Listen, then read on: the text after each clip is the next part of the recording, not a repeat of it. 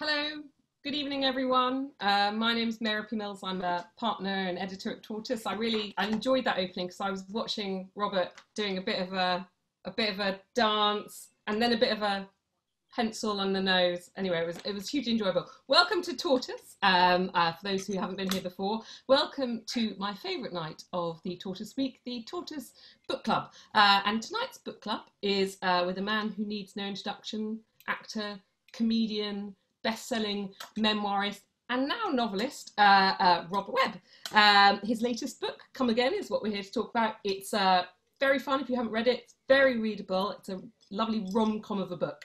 He's going to start with a little reading of that in a minute, I hope. But first, before we do that, I just wanted to talk to you a bit about how our book clubs work. It's not just me and Robert chewing the fat for an hour. We definitely want to hear from you and your thoughts and ideas on his book and his life and his whole career throughout. And I'm just going to talk to you about two ways you can do that. The first is if you look at the chat, click the chat button at the bottom of your screen. You can get stuck in there. There you will see my colleague Ellie, who will now give you a little wave. Give a little wave, Ellie, and she's there to chat to you if you'd rather type than talk. But don't be shy. We would like to hear from you. And the way to do that is if you click the little participants thing at the bottom of the screen, then you'll see a list of names that come up. And at the bottom, there's a little button which says raise hand, and you can raise a digital blue hand like that. There's a few of my colleagues giving it a go just to show you how. And so do raise your hand whenever you like, and I will look forward to coming to you. So without further ado, Robert Webb, give us a little extract from Come Again. I should say, I'll just do a little summary of it for you. It features a 40-something male who died from an illness that has been lurking unseen for years. It's told from the point of view of his wife or widow, Kate, who finds herself magically back in 1992 and meets him again when he's an annoying young student and believes she's there to warn him of this sort of illness lurking within. I don't know which bit you're going to read, but would you just give us a little summary?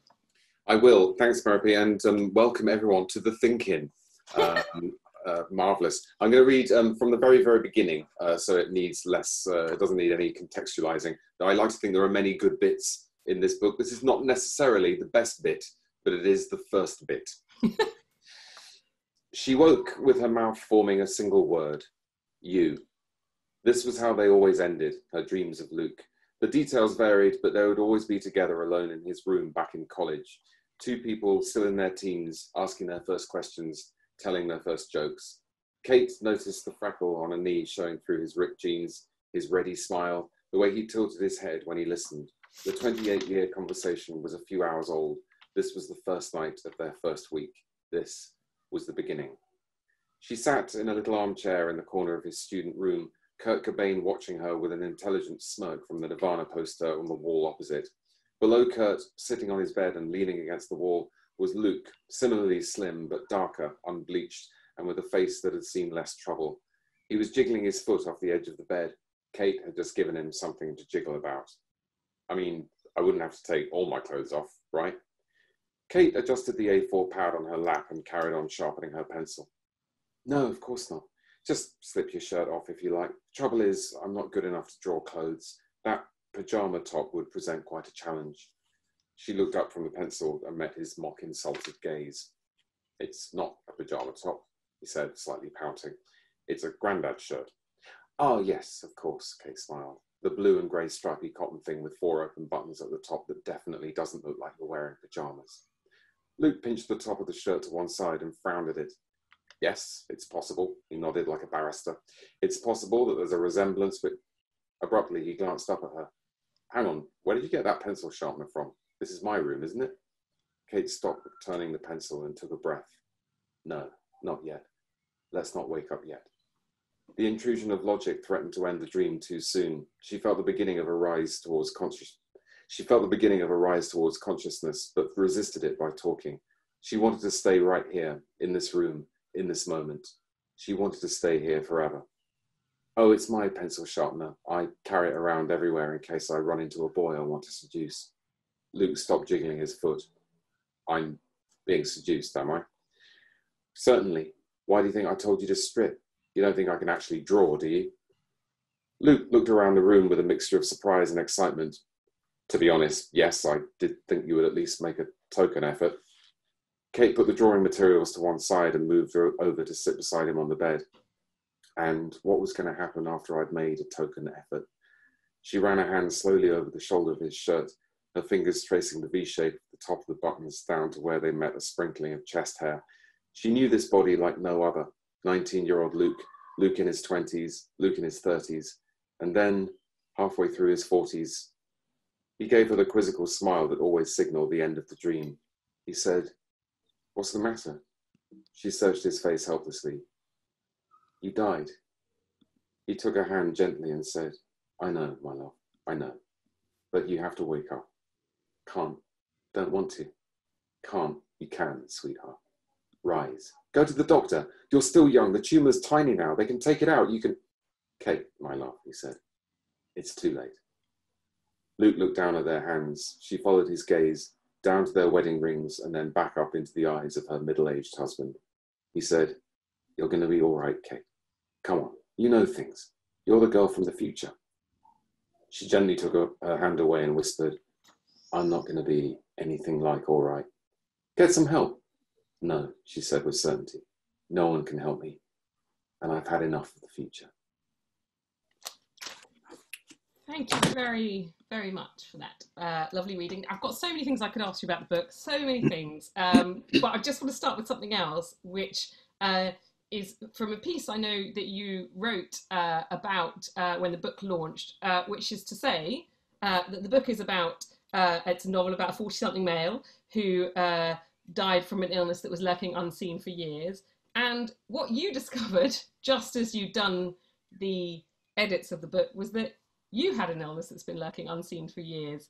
Yeah. I just wanted to ask you about that weird, I mean, I think you wrote in the piece that it was like your imagination was trying to tell you something really unsubtly.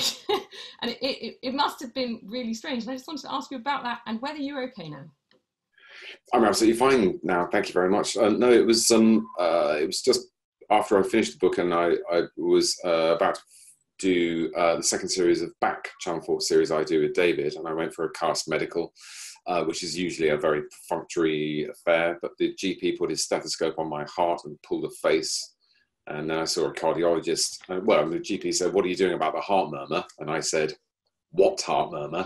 And then a few tests later, a cardiologist was saying, "You're not going to have a heart attack in the next fortnight, but if this isn't addressed in the next 2 or 4 or 6 months, this heart will fail."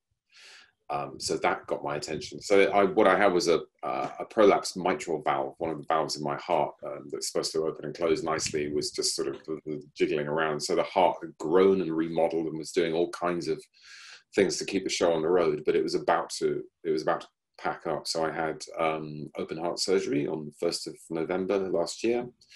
I won't flash the scar, but it's a good one. And it's a meaty one. It's a meaty one. And now I've been slowly, very gradually, slowly and surely, hopefully getting better. So now I'm looking after myself. And one of the weird things that you wrote about it was that even before coronavirus, you were, working from home, not going to pubs, walking daily, just going very gently, basically living at home. And then just as you were able to sort of go out into the world went home. Yeah, no, it's like, I've been here, what kept you? I've been here all this time since November. Living in a very sort of hermit type way. Well, you know what? It kind of suits me. I'm sorry to admit, I hate going out anyway. So it's nice to have an excuse. I did a sort of one of those on my radar pieces for Sunday supplements, and it was great that I didn't have to make up any exhibitions that I haven't gone to. That's what I like about it. No FOMO. Nobody's doing anything, and that's the joy. Look, going back to the book, one of the things that struck me was the fact that the main character in the whole book is told from the point of view of a woman, and which you've done incredibly well. And you know, there's even a bit when she's in her sort of young person's body, jumping up and down and sort of feeling what the boobs are like. And and I just wanted to ask you about, you know, how you got into that headspace, and whether it was a comfortable place for you to be.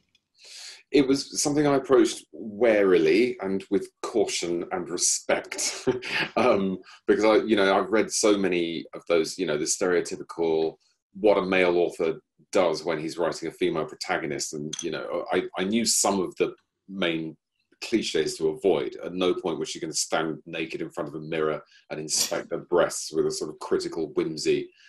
She wasn't going to, you know, and things like that. But it was an odd combination, really, because I like to think that I talk to women, and, you know, using my superpower of listening to women, and also reading women. I was raised by women. I've got 2 daughters, and I'm married to a woman. And hopefully, you know, there's all that. On the other hand, I wasn't sort of saying to Abby, my wife, how does a woman open a cupboard? How does a woman walk up and down stairs? You know, some of this stuff is, but then of course there are areas of experience where we do have lead different lives, and that's where you have to use your imagination or just ask. But it's there were certain areas that I thought were sort of closed off to me, that I could have gone for if I was a bit less. If I'd approached the book business from a more traditional angle, that's to say, it's my first novel and nobody's heard of me, rather than it's my first novel and I've just had quite a big deal memoir and I've been on TV for 15 years, and so I think there are certain things that people won't accept from Jez. You know, I can't write. I didn't feel this time, at least, that I could do a sex scene between Kate and either of the two love story elements. But I mean, there are sort of sexy moments, but I wasn't going to go for it this time. Maybe next time. It's funny you say about what. It's funny you say about what the public will accept from Jez. You know, does it annoy you that after all this time? And I'm sure you go out onto the street on your daily walk and people are like, Jez, now you've done so much more, does that grate? No, I'll never be, I mean, honestly, very occasionally, but only if, you know, for example, if I'm on Twitter and I'm trying to promote the book in the face of the massive deadly virus and all the bookshops being closed, which is not, you know, ideal for anybody, but, and I'm trying to, you know, flog this thing, and then people say, what's a novel, which is a quote from Peep Show, and I go, okay, that's great, everyone, well brilliant, but at the same time, shut up, I've written a fucking novel, shut up about fucking Peep Show. But at the same time, you know, I love Peep Show. I bow to no one as a Peep Show fan. I think it's a terrific show. I'm very proud to be associated with it. It made mine and David's career. How can I possibly resent it? I love Peep Show fans. It's all great. But of course, yes, there are times when you feel like going, yeah, I'm not Jeremy, okay? Jeremy couldn't sit still to write a paragraph, never mind 80,000 words. Oh, anyway. Okay. Just going back to something else that sort of really struck me in the book was, you know, a big part of it is grief. And you write about grief really, really well. And, you know, as you said, in your memoir, you wrote a lot about your own personal grief from your mother's death. And I wondered if you drew on that in order to create that sort of sense. And I have to say, I just would love to read what I found incredible about your memoir was even your diary was well written. I can't, you know, back then at 17, there's a bit where you say about your mum, age 17, life without her is unthinkable, literally unthinkable. And then you go on to say later, I don't want to talk about it, even to you, to your diary. And I just thought that was so, it was just a really sort of extraordinary bit of writing for a 17-year-old. But I wondered how much you drew on that experience for the whole sort of grief of it. Well, that was, I mean, really, I mean, I don't want to talk about it even to you, is like the diary was really the only thing that I could talk to. I mean, I just wasn't talking about it to even my brothers, my stepfather. No one was talking. And, you know, part of male emotional repression is one of the elements of that book, and one of the elements of my life. So, of course, yes, I drew on that. I mean, it's the same. I mean, to lose a partner, I think must be worse than to lose a parent, even when you lose a parent too young. But I mean, it's the same thing. It's specifically, it's losing someone that you live with, and that's what Kate is going through when we find her. That she's stuck in the past, because when you lose someone that you lived in the same house, their absence becomes this kind of presence, and that they are everywhere. You know, they're in the squeak of the sofa and the hum of the fridge and their smells and their clothes, and it's everything they've touched and interacted with. They're still there.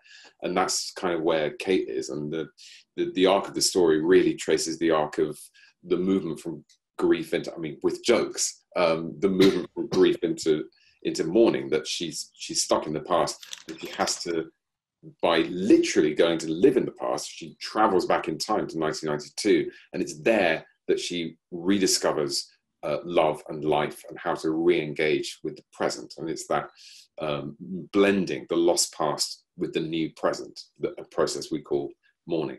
Yeah. But she literally has to go back to 1992 in order to be able to rediscover that the present has something to say for itself. Okay.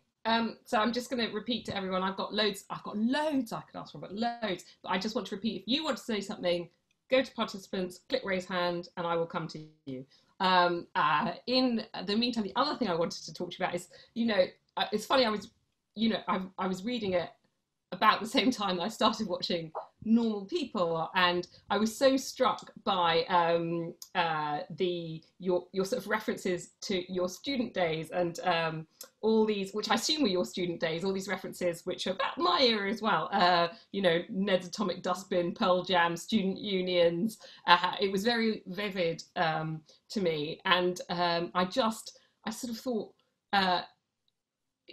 was that so heavily drawn from your own student days, and do you kind of look back at them as the best years of your life in some ways? Obviously you went to Cambridge and you had footlights, and it was a huge deal for you to get to Cambridge. You retook your A-levels. Do you sort of look back at them as the sort of golden years?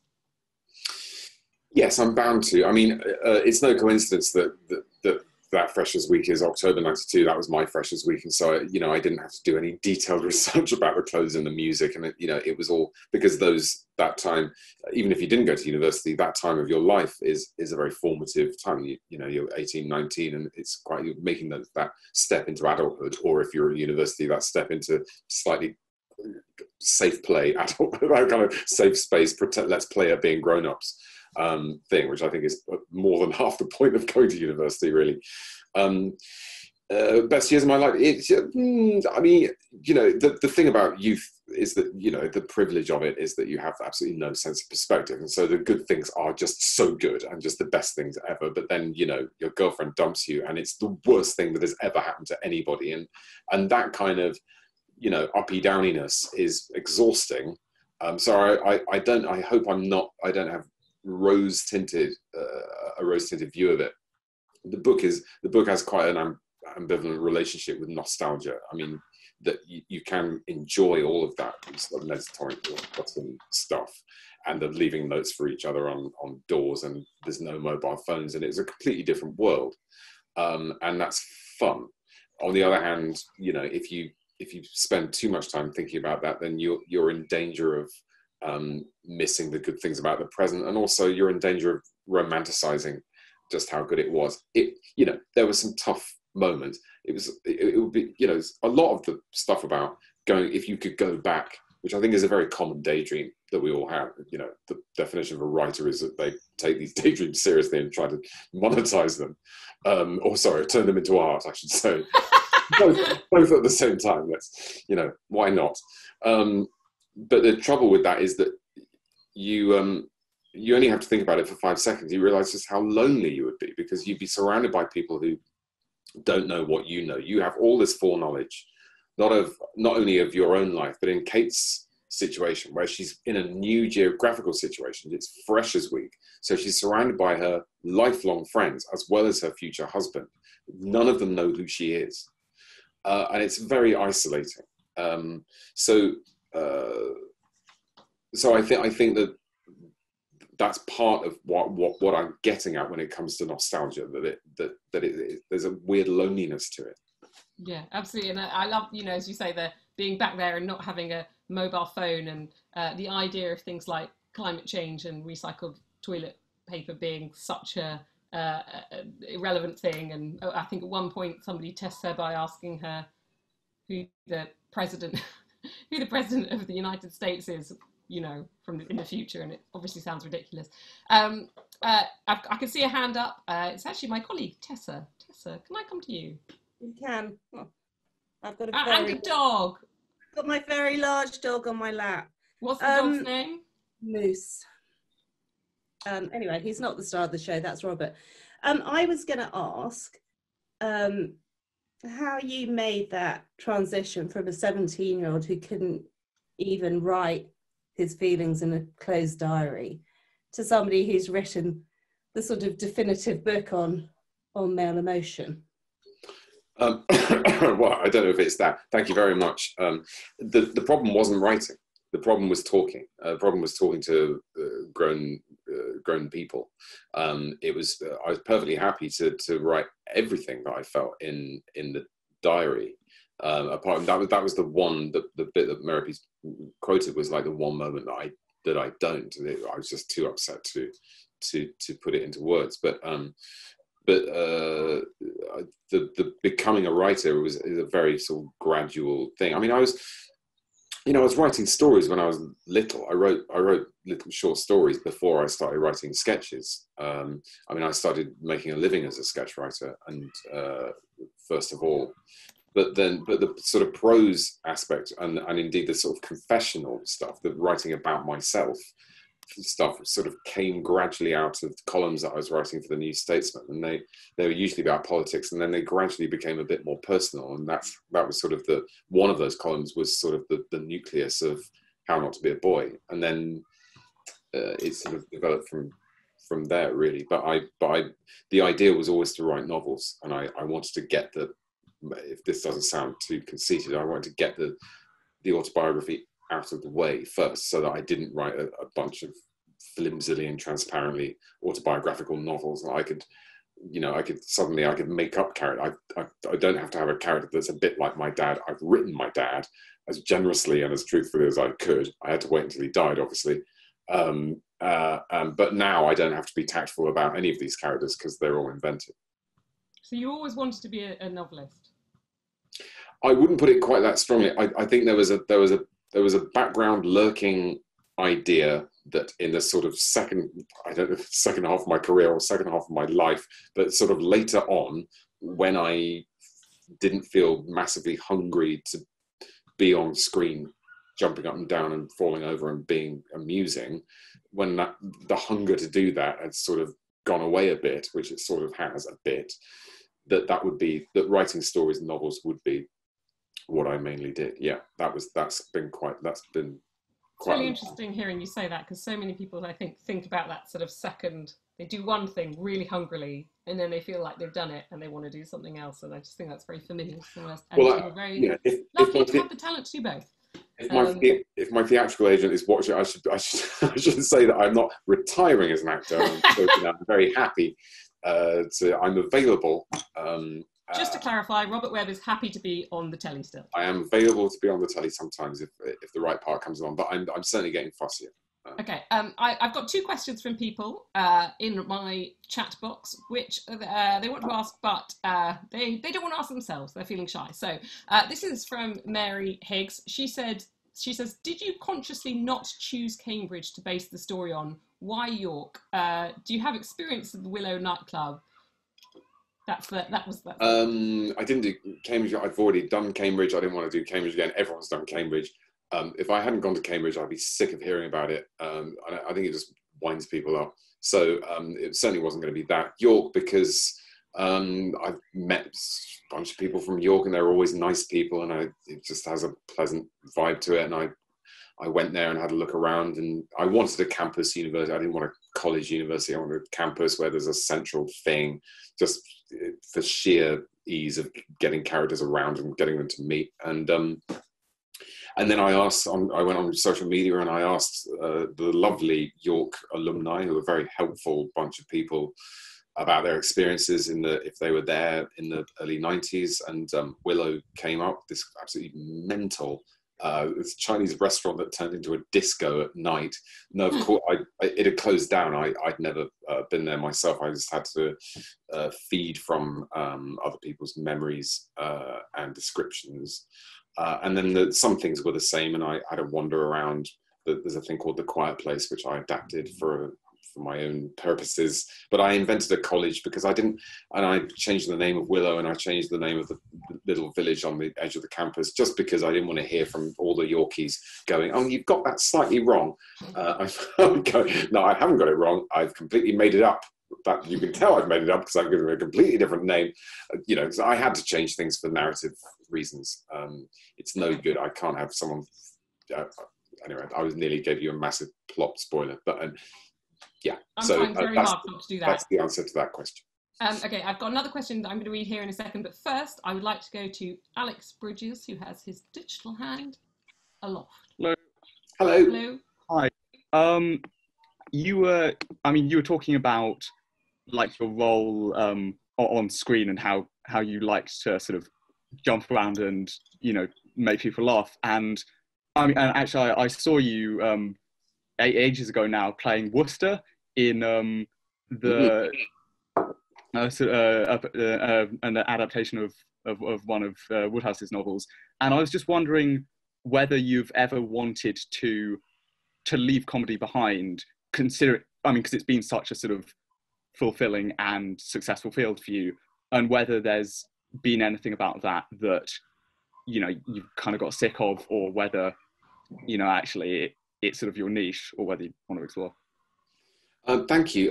No, I don't want to leave comedy. I will always love British TV comedy. It's my first thing. It's what I wanted to do when I was a teenager. I wanted to be in a sitcom on BBC Two and a sketch show on Channel 4. It happened the other way around. I really mustn't grumble. I kind of had so many bites of the cherry, and so much luck. And I hope David and I knew what we were doing, and we made the most of it while it was going on. But there sort of came a time, the sketch show, you don't do more than 4 series of a sketch show unless you're, Harry and Paul maybe did, but Fry and Laurie only did 4. So it didn't feel like we'd been, that we hadn't had a really good go. And you move on, you let somebody else do it, even though sketch shows, sadly, nobody wants to make sketch shows anymore, which is weird, don't ask me. And Peep Show, ran for 9 series, and that was great. But and Back is great, and we did Ambassadors, and we get to do these things. So I don't feel I'm sort of turning my back on it, and I never felt that my time would be better spent making drama either. Particularly, there were moments in Ambassadors that were sort of dramatic without trying to be funny, and I was it was a strange experience to kind of go, what do actors actually do when they don't have to get a laugh at the end of the line? I think they just fiddle with their props a bit more often, and it was an odd kind of, what do you do?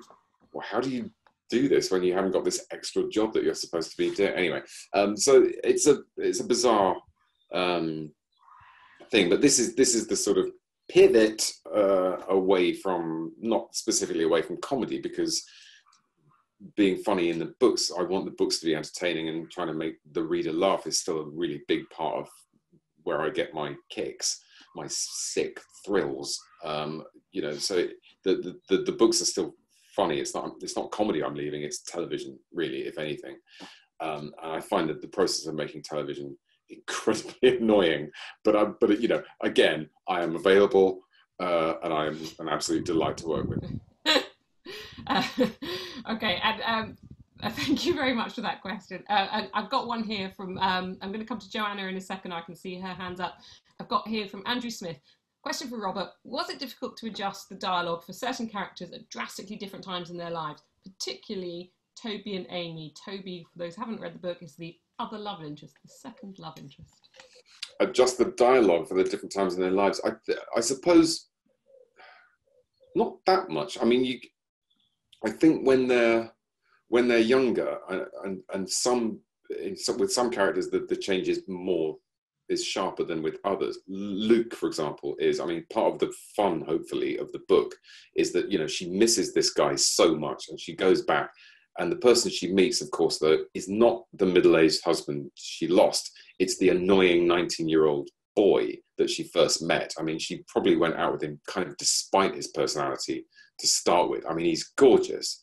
And it was just a one-night stand that got out of hand, and then she went out with him a bit more, and then she fell in love with him. But when she first meets Luke is a very different proposition. He's pretending to have read books he hasn't read. He's pretending to be French. He's got all of these affectations that she'd forgotten about, and that it was partly them being together that wore away some of his more annoying edges. So there's a big difference there. I think with Toby is just a little bit less self-assured when he's young. He's a little bit spikier. He's a little bit less self-sufficient. I think you can see when he's young that he's well on his way to becoming a decent, straight-up bloke. But he's got little bits of insecurity that we don't see so much when he's older. It's a very flattering question. I feel ravished by it. Thank you. Okay, I'm going to come to Joanna now, who's got her hand up. Hello, Joanna. Hi, can you hear me? Yes, we can. Hi, I just wanted to pick up on something you said earlier about talking about the novel on Twitter and like people replying to you with quotes from Peep Show. And you know, you've had such a successful and varied career, but Jeremy's such an iconic character, especially to students like me. So as a writer, how do you move past the expectations put on you because of this character?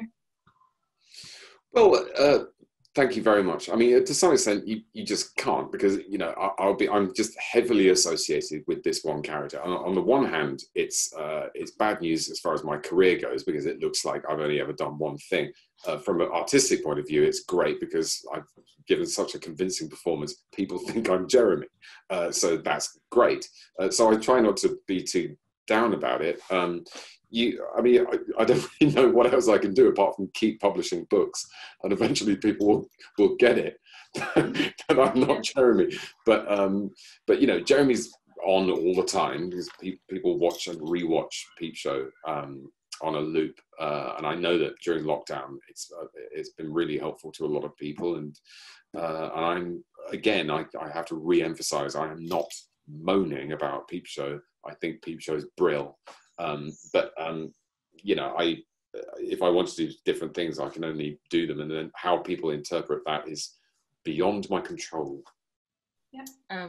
Thank you. Thanks, Joanna. Keep your questions coming in. Right now, I'm going to ask one of mine, which is, so one of the things that was really interesting about it, you know, particularly as a journalist, is all the sort of contemporary themes you sort of knitted in there, like Kate works for an online reputational management firm that gives, you know, reputations, gives testimonies of good character and sort of, you know, greenwashes of everyone's bad people's characters online. And a large part of the story and the arc centers around very realistic sort of deep fakes, very convincing fake videos. You know, if they could do this, they could do anything. They could have Robert De Niro secretly filmed at a party making racist jokes. Is this you know, I know that you're deeply into politics, current affairs. Is this sort of stuff that keeps you awake at night, or was it just a sort of handy kind of plot narrative? It doesn't. I wouldn't say anything really keeps me awake at night. I mean, because I nearly died, and now I'm just so nothing really keeps me awake at night now. I'm just delighted to be here. I don't recommend it, but yes, I am slightly frightened by the prospect that it's only a question of time before technology makes it possible that you simply can't trust anything that you see on a screen. You can get anybody to say anything. And what's what's going to happen. I mean, how are you, presumably people will have to come up with ways to authenticate stuff, and as the deep fake gets more sophisticated, the ways of seeing through it have to become more sophisticated. But it's going to happen, and I don't know what the solution to that is. So I find it mind-boggling, and so it felt like a useful thing to put into the book. The question is, okay, I've got this character. I'm in love with this character. I really like Kate. She's in, as most widows, I say this respectfully, but a lot of people in grief are very bad-tempered, and she's really angry, and she's liable to these very unreasonable outbursts, and hopefully we like her despite that. And she's a sort of anti-hero in many ways, and I kind of, so I got her, and then I'm asking myself, what does she do for a living? And it's not just, oh, let's leave her in this thing about deepfake because it's thematically convenient with, who do you trust? Questions of identity when you're younger and you're older, stuff about nostalgia. There's a certain amount of Brexit anxiety, even though I promise you the word is only used once in the entire book, but there is Brexit angst kind of running through that element of the book. But it seemed like the right thing for her to be involved in. I thought she had a sort of IT, computery kind of brain, and for her to be involved in that seemed like a good idea. Okay, terrific. A couple of hands up. I'm going to go to Bruce Fletcher first, and then Matt Dancona, my colleague. Hello. Hello, Bruce. Hello. I was interested, Robert, just because you're so well known for your work on television, whether when you're writing a novel, you sort of have a sense of how that might be adapted on television, whether that's a useful sort of thing to have in your mind, or if it's not useful, because I suppose stories in a novel are sort of told in a different way than on television. Thank you very much. Well, by the way, it is going to be adapted, or at least I've been. It's been optioned by Firebird Pictures to be I nearly said BBC. I think they might pitch to the BBC to be a British TV series. So that's all very exciting. I won't be doing the adapting because I think you need a different pair of eyes. I think it's a good opportunity to get a second talent involved and to sort of sweep up all the stuff that I've missed. They're bound to be. I mean, they're bound to be. It's such a frankly good idea that Widow goes back in time that there's going to be a lot of fun and games that I just didn't have time to get in there. And with a TV series, that middle section, the 1992 third of the book, can expand, and I think you can do more things there. In terms of writing, no, I wasn't thinking in those terms. I've never written a screenplay about that. I mean, I'd never written a novel before until now, but I sort of felt that I had a better idea of how to go about that than to write a thing. And also, being a writer of novels really appeals to the control freak and the egomaniac in me, because it's like everything that's not dialogue, and dialogue is where I'm very happy. Dialogue is my comfort zone, coming from this as a former script writer. But everything that's not dialogue is the stage directions. And this time, they've really got to read the stage directions, as opposed to if you wrote it as a drama, that from your own experience that actors don't read them properly. Directors certainly don't read stage directions. So this time, I'm telling the story. I'm in charge of where the camera is. I'm in charge of what everyone's wearing. I'm in charge of how people sound. I'm delivering all the jokes. I'm doing the soundtrack. I'm doing the budget. If I want a car chase, I can have a car chase. I'm not constrained by budget. So I love that aspect of it. On the other hand, it's kind of terrifying to have that much freedom. Can lead to paralysis. But if you've set your course and you have an idea of where the story's going, then it's a riot. So I wasn't going to try and do that Graham Greene doing The Third Man thing where he wrote the novel and he wrote the screenplay at the same time in parallel. I mean, I don't know how but you know, we can't all be Graham Greene. I have no intention of doing that. I've written a novel. Novel's finished. I've got no interest in adapting it. Let's get a really talented person to do that. Are you already writing another one? I am. As I speak to you now, there's a folder called Book 3 on this very desktop. It is so far empty. But I do sort of, I have ideas from time to time, but sometimes they're just very facetious, like, you know. It's always good to get your stationery in order first. I think that's Isn't it? Yeah, it's good. It's a good thing that rhyming doesn't. Go first to Matt Dancona. Hello, Matt. Hello. Look at his bookshelf. He's such a show off. You've muted yourself. Wait, we can't hear you. Oh no, Matt, we can't hear you. Can you hear me now? Oh, there he is. Yes, now we can hear you. Yeah. How are you, Rob? Lovely to see you. Very well. You actually slightly. First of all, we can all be Graham Greene. Just point of order, just so you know. Secondly, dialogue. I was absolutely blown away by the dialogue in the book. I think it's so rich. But I'm really interested because I've always thought that as a performer, you know, cadence is obviously incredibly important to you. You know, even if it's just asking Martin Freeman, you know, do you do Poison, or when you and David are arguing about how cheese is made and unmade, that those rhythms, they're very hard won. And so I guess what interested me is that how big is the read across from that comedy universe to the fictional universe? Because I totally appreciate dialogues, what you do, what you've always done. But did you have to, you know, adjust the gears slightly, or was that actually one of the most natural parts of the creative process? It's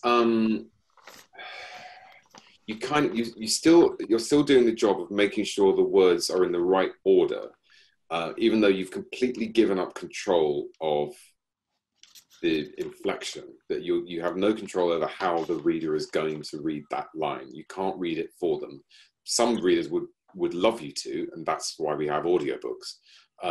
But sticking with the print version of the story, you just let that go, and you kind of go, okay, some readers are funnier than others, and so, you know, you don't need to be a funny reader in order to get the funniness of the. But I mean, some people are going to read it the way that you would read it, and some are just not, and that's fine. That's the same thing as being a playwright and expecting an actor to do it right, and that's why you'll never see me writing plays, because I just couldn't bear it. I couldn't bear to watch Martin Freeman fuck up another of my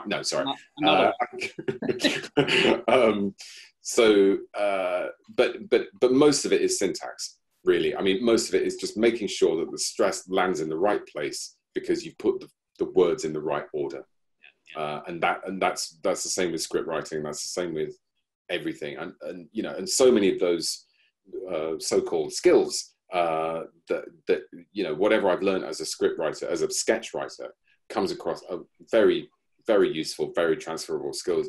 Just something you learn something about economy. You learn something about just getting out of your own way, not having any ruffles, not allowing the audience to worry about something because you've left some little thread hanging, and they're kind of going, but what? And so I think it's Hitchcock that said a confused audience won't emote, and he's trying to scare people. I'm trying to make them laugh usually. But it's the same principle. If they're slightly confused and they're still thinking back about, and they've slightly stubbed their toe on something, and then they're not laughing. It's all about clarity. Is just so important. But in terms of, you know, cadence and inflection, it's really you've got to, you hear it in your head, and you write it down, and then you improve it. Brilliant. And now to my colleague Ellie, who's on the chat as well. Ellie, hello. Hello. Hi, Robert. Hello. Thank you. Hi, nice to see you again. Without wanting to trivialize it, because I really did think it was brilliant and clever. And I think I said this to my colleague Merope earlier, that there's, you know, all the sliding doorsy kind of aura about the book. But there's one scene that I really liked between, without wanting to ruin it, Kate and her father, when she goes and visits him from the future, and she asks him again to tell the story of how he met her mother. And she very much is obsessed at this point with the idea, obsessed, by the difference between whether, you know, fate, obsessed by fate versus coincidence. Is what I'm trying to say. And, you know, whether you meet someone and it is, you know, this fated love, or actually you just met at the right time, right place, and you could have been happily married to someone else. I just wondered what you personally think about that, and whether there was any personal feeling in writing that. Thank you. I thought I'd given myself away, as all novels give their authors away. I mean, it's up to you. I mean, you're with someone, you're happy with someone, you've been together with someone. Then if you want to think of that as fate, and that it was always going to happen like that, then knock yourself out. That's, you know, I'm not telling you not to. I don't think of it that way. I think it's equally romantic, if not more romantic, to think about the chance, just what were the chances that you bumped into that person at that time? And they were infinitely small. It's not that I'm not romantic. I think that's the more romantic view, that, you know, that it was just so unlikely that you bumped into that person at that time, and that led to that, and now, you know, X years later and several children later, or whatever it is, you're still together. So that's my view. I don't have any feelings of fate or predestiny. I think everything is an accident. Everything is chaos. Isn't it great? Paul Atherton? Can you hear me okay? Yes. Yes, we can hear you. Hi, Paul. Thanks. Hi, everyone. I'm really interested, Rob. Did you change your methodology when you were writing, between your kind of sketch writing and your novel writing? Do you take the approach where you kind of sit down and say, every 20 minutes I'm going to write, you know, every day I'm going to write so long or so many words? And is it a different process? Do you have a completely different mindset between the sort of sketch writing and then you're writing your first novel? Thank you. No, I don't think it's a different mindset, but it's a completely different practical approach. I mean, for a start, David and I always wrote sketches together in the same room, side by side, at his computer in his bedroom, with his towel and his dressing gown within reach. But, you know, for years, that's how we would go to the pub and we'd come up with 4 or 5 sketch ideas. And then the next day, or the next afternoon, frankly, because none of us wrote in the morning if we could avoid it, I'd go around, we'd watch the snooker or Bergerac, or whatever was on. And then after a very, very long cup of tea, one of us, usually him actually, would go, should we do a bit? And then we'd trudge glumly upstairs and we'd write up those 4 or 5 sketches. And because we spent so much time with each other, the clock was ticking. We didn't want to be in that room any longer than we had to be. So we became very, very, very efficient. And we could knock off, you know, 5 good sketches, written, rewritten, polished, in 2 or 3 hours. So we could generate a lot of material that way. With the novel, it's complete. What sketch, what partner, it's just completely different. So, you know, it's me on my own, planning the story. I wish I'd planned it in a bit more detail, actually, at Come Again. I don't think it would have made it a better novel. I think I would have had a less stressful time. I think most of 2018 was me just going, and that was my method. But was I doing that at structured particular hours of the day? Not really. I think I'm a bit sharper in the morning these days than I am in the afternoon. I think that's partly just getting older. I mean, I'm 47. I'm not in my grave, but I think that, you know, you have a certain amount of energy, and most of it's in the morning now. And I don't really want to start something at 3 p.m. the way that David and I would start at 3. We'd write from 3 till 6-ish. And that seems like doing it the hard way now. I'd rather, I try to work in the morning, but I don't have any hilarious kind of regime that you read about in those Sunday papers about, I rise at 5:30 and do an hour of yoga, and then I have a ethical shake, and then I write 1,432 words exactly, and then I, you know, blah, blah. We all hate those people anyway. I've got there are a couple more questions coming in about your writing, but I just want to be incredibly cheeky and ask you about something else, which is, so Olivia Colman has read the audiobook for you, has read the audiobook. She's obviously a really good friend of yours. I just want to know how weird it was for you to watch her win an Oscar. It's quite a provocation for a direct contemporary to win an Oscar. That's what I was wondering. Yeah, she's negging you. But I didn't. Even then, I didn't feel any powerful feelings of backlash or resentment because it's her name. To her friends, her name is Collie. I'm not trying to name drop or be important. Everybody knows her as Collie, and it's just fucking hell. It's Collie, and it's the person that we were kids together, and we. She was in a Footlights pantomime, and then we did a theatre and education tour of the Miser, and all of this in the 20th century, and then suddenly she's there. She's got an Academy Award, and it's hilarious. But I don't, because it's her. I don't have any feelings of terrible envy or jealousy. It's weird because recently, because she's doing the audiobook, I've been talking to her on the phone, and it's weird to be on the other end of fame for a change. He said grandly, I'm not that famous, but I'm used to people treating me like I'm famous, and you learn how to do that and how to put people at their ease, and there's a sort of duty of care.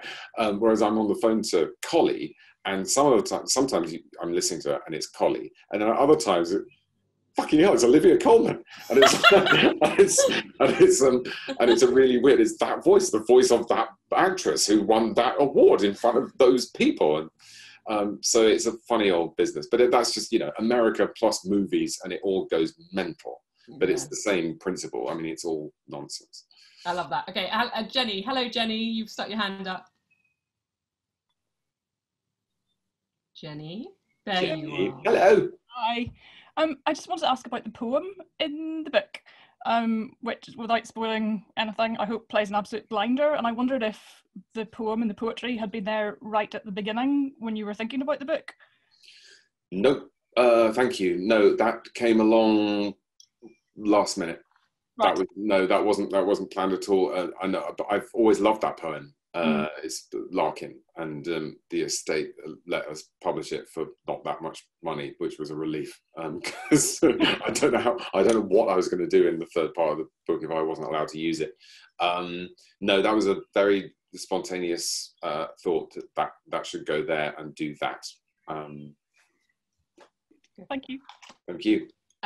There was a question earlier. I don't know whether it was a question or amusing, but I'm going to take it as a question in the chat, which I thought was interesting. Sean Hegarty said he wondered if you would be interested in writing a serious novel and publishing it under a pseudonym, so you weren't, Robert Webb or Jez or whatever, just like a J.K. Rowling. Thank you. I think I've written a serious novel, but it happens to be really funny. That's my pompous answer. If you mean, should I write a not funny novel and publish it under a pseudonym? No, where's the fun in that? I mean, I just don't know. I mean, I've given myself the afternoon off, obviously, but I generally communicate through jokes, and I think that's the most natural way for me to tell a story. And I want to, when it comes to things like grief, which I've sort of approached in both in the memoir and in this book, I think it's the secret ambition of a lot of comedians to make themselves useful. And I've hopefully tried to help people. That's partly why they're there, and partly I want to reach out. But mainly the reason I want to reach out is to entertain. So I just wouldn't get the same buzz out of writing a story with no funny. I don't think that's what I'm for. Everyone's gone very quiet. Everyone's really gone quiet. I think Merope's frozen. Everyone's looking at me now. Oh, don't worry. There she goes. Bear with us a second. We do have some technical problems with Merope. Can you hear me? Yes, we can hear you. Sorry. Hello, can you hear me again now? Yes. Hello, I'm sorry about that. I don't know why these things always happen, but they occasionally happen. So, well, I'm going to try and squeeze in one last question before the internet gives up. It's just about, you know, I was looking back at your first book and how you describe yourself as shy. And I always find that it's always comedians or actors who end up on screen and sort of love the limelight that always start out as being shy. I mean, how do you make that transition? It just seems to me that to us, you appear so not shy. Would you say you are still shy in some ways? I genuinely think I'm an introvert. And we started by saying that, I don't like going out, and you do something like this and you put on a certain game face, but if we were doing this live, it would be an even weirder thing for me to claim to be shy, because I'd be literally in a room with 300, 500 people with all the chairs pointing in one direction and the lights pointing in one direction, and if I were in the audience, I would feel weird. I think there would be something had gone wrong with the arrangements if the lights weren't pointing at me and the chairs weren't all arranged to face me. That's the peculiar thing about the sort of I don't wish to annoy people by misusing this clinical term, but the schizophrenic, the sort of two-sidedness of it.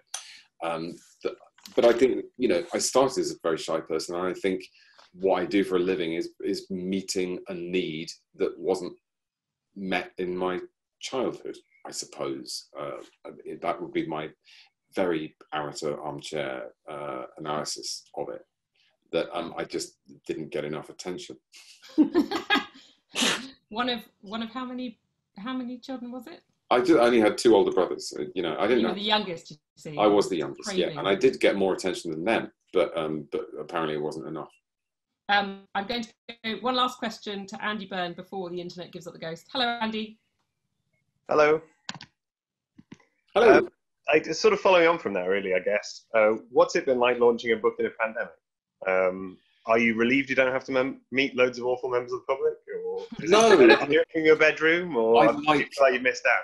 No, I like awful members of the public, and I enjoyed it in 2017 when we did How Not to Be a Boy, and I liked being on the road, and I liked shaking everybody's hand. I mean, it's just, weirdly, those thoughts sort of aged very badly. I remember in February, I was sort of going, well, obviously we'll do the tour, but I'm not sure if I'll shake everyone's hand.